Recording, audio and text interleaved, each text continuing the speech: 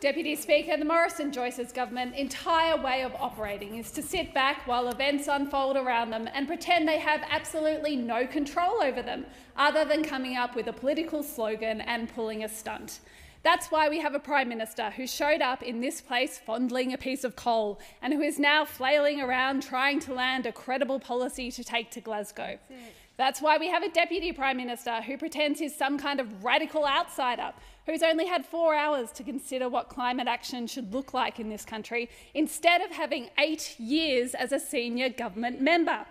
That's why we have so-called modern Liberals who talk about the need for climate action but who are unable or unwilling to overcome the Nationals in their coalition to get action.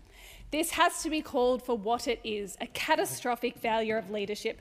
We are beyond fed up with the climate wars. After 8 years in power, after 3 Prime Ministers and just a week before the Glasgow Climate Conference, this country does not have a credible climate policy.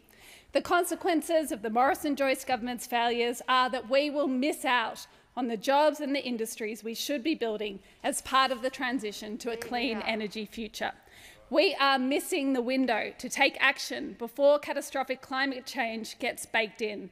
We need a commitment to net zero and we need it legislated. We need a serious medium-term target and we need a change of government.